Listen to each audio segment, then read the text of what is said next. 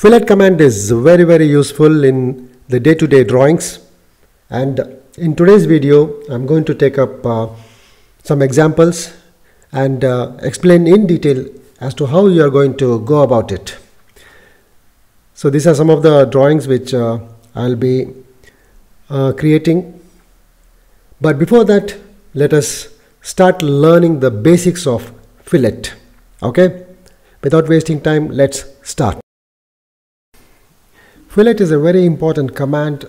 It is used in almost all the engineering drawings, civil, electrical, mechanical, automobile, or in fact any drawing you pick up, you are sure to find out fillet. So you need to learn this command very well and learn how to apply it appropriately. Fillet indicates the smooth finish to a corner or an edge. So let us see how to create this fillet. Fillet requires two lines running at right angles to each other. There may be situations where we are applying fillet to two parallel lines that we will see later on, but before that we need to find out how actually this fillet is applied at the corners. So we'll draw a line here,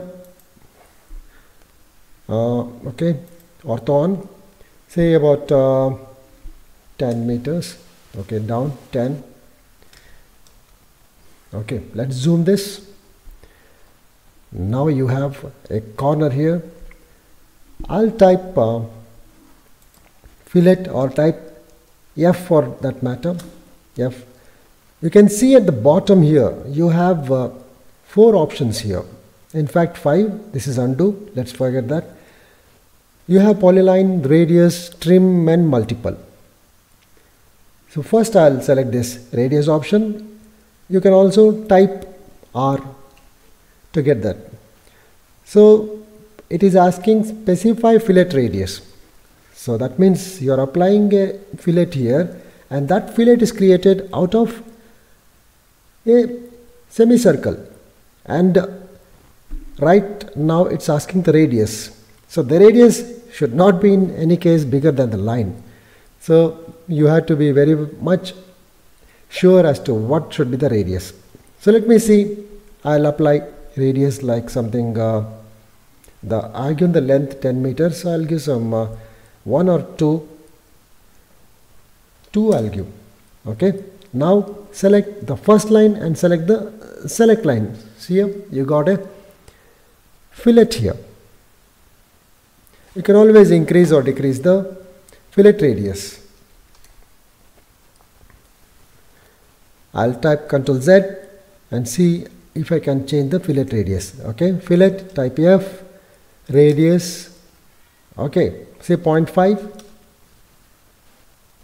Select this line and this line. So you got a small fillet.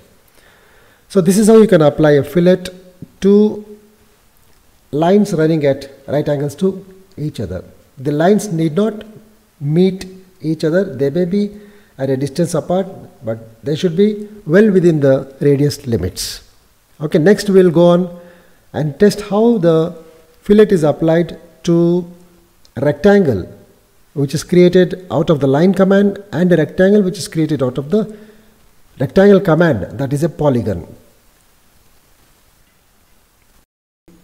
Let me draw a rectangle first out of the line command.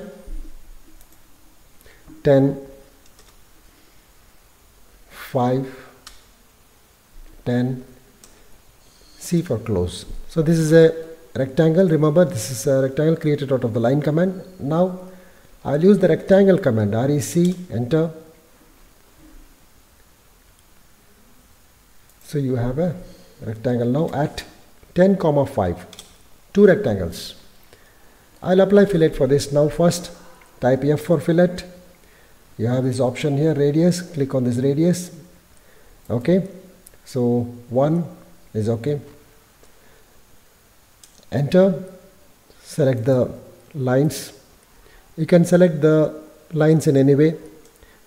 First click here, second press enter. Yeah. Okay. Now you have a filleted rectangle. Let me go for the fillet command once again. Type radius, fillet, select polyline, click. You got a filleted rectangle in an instance. So that is the difference how you can make out. You have a rectangle created out of line command where you need to fillet the corners one by one, and an object created out of the polyline command or a rectangle command, you can select the polyline option and fillet it at an instance. The next thing what we are going to study is the option trim. When you type fillet, you have an option called as trim here. You can see here. You can type trim to activate it, or you can directly click on this. Okay. So once you click on the trim option, you have two more options now. You have trim and no trim. We'll check out what this trim is and what this no trim is. Like now, if I press enter and click on the lines here, you have a neat fillet.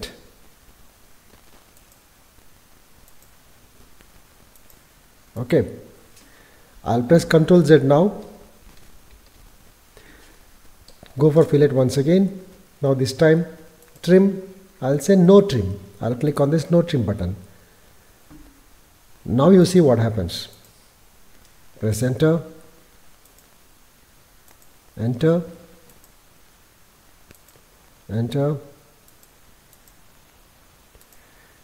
Okay, so you have something which looks peculiar here. You have this fillet here, and at the same time you have the corner here.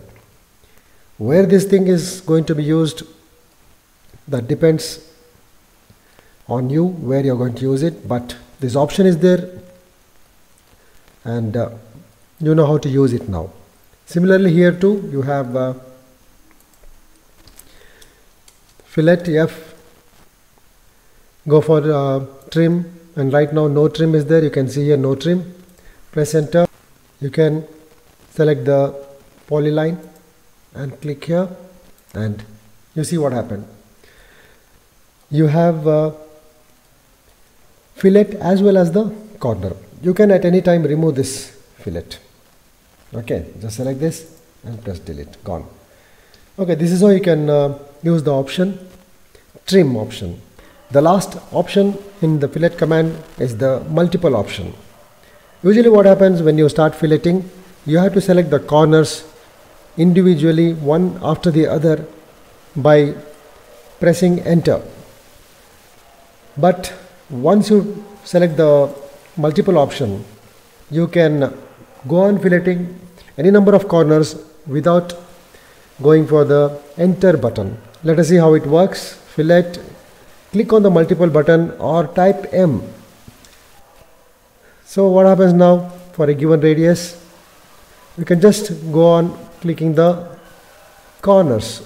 The option is still on, so that means you are finishing your work at a faster rate. So that is multiple button for you. In this image you can see the first part where the object has been created using the line command, and in the second part the object has been filleted at the ends with some radius and at the joints with some bigger radius. Let us see how to create this. I'll use the line command 1.5, 1.5. I'm just assuming some lengths here. You can practice with your own length. 0.2, 0.2, trim. You can select the object, press enter, trim this one and this one, and delete this lines. Now you have an object here for which the filleting has to be applied. Type fillet command, radius 0.2, apply it the corner here you have one fillet end, and here too you have one fillet. I will go for fillet again. Radius, I'll increase the radius value, I'll say 0.3. Fillet the corner. Now you have an object which looks similar to the object which you saw in the image. Let us go on to the next image. You can see in this image you have a circle and you have small circles at the quadrants. So you have to draw this. The second stage, you need to trim off this, all the inside portions, and in the third image you are going to apply the fillet. Let us see how to recreate this image. So we have a circle here, diameter 2. Okay, circle at the quadrants. If you don't find this quadrant, you can type QUA, or you can go to the OSNAP settings and select the buttons there. Okay, so quadrant, diameter give 1. Okay, yeah.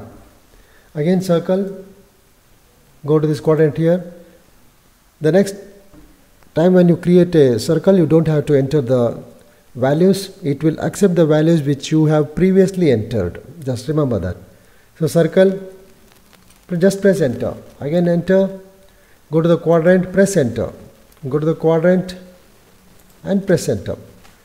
So once the values have been entered, AutoCAD remembers that and applies it to the next time when you use the same command.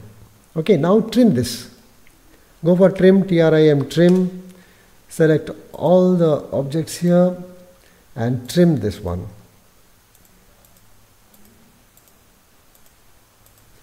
Yeah, you can trim carefully. So you have the basic shape here.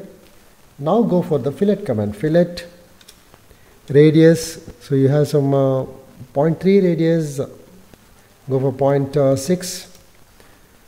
Let us see what this 0.6 does. Okay, it is doing a good job.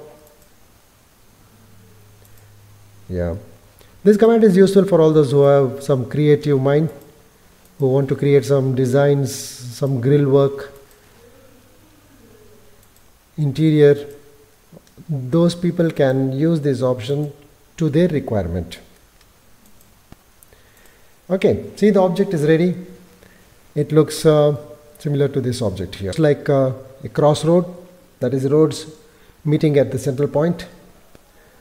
The first part you have to draw the lines for some length, then trim the unwanted portions in the second part, and in the third part apply the fillet.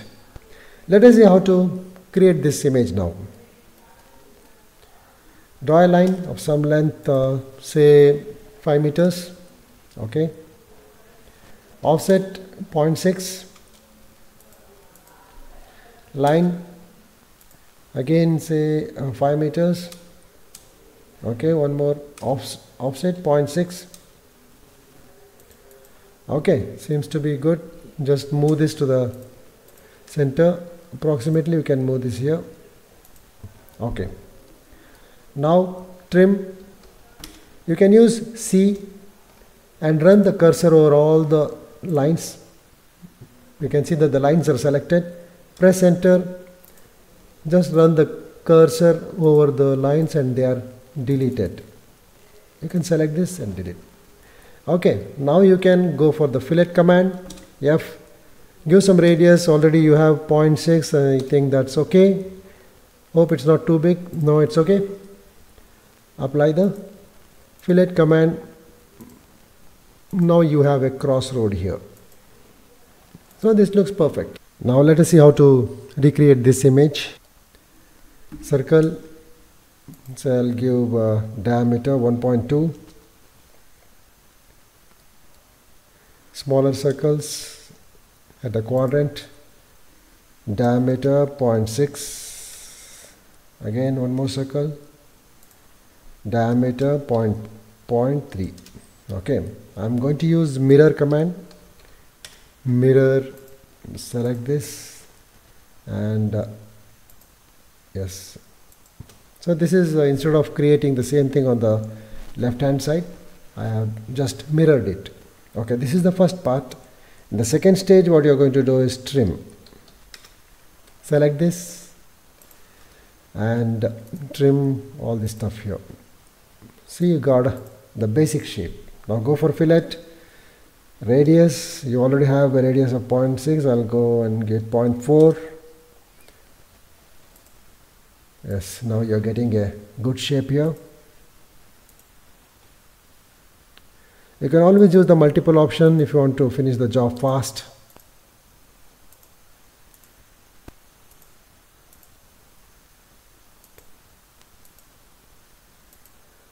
Okay, so there you have this shape. You see this image here. This looks like the crank bar which is used in the RCC work. And this is very much important when you are creating structural drawings. It's very simple. Let us see how to create this. Let me draw a line of some length 7. Take an offset of say 0.3. Okay, yeah, it looks fine. Just type F. No need to give any radius. Just select both the lines here. Okay, and delete the central portion. You got a hook here. You see, it's so easy. So with this, we have covered up almost all the aspects regarding the fillet command. Hope you have understood this topic very well. You just practice all the exercises, and if you have any doubts, if you have any queries or comments to make, just enter your comments in the comment box, and don't forget to observe the description box where you have a lot of links to my various videos. And if you have liked my video, just go ahead and press the like button and subscribe my channel, and share it with your friends, because more number of likes and more number of subscription will encourage me to produce more and more videos. Thank you. Meet you in the next video. Take care. Bye bye.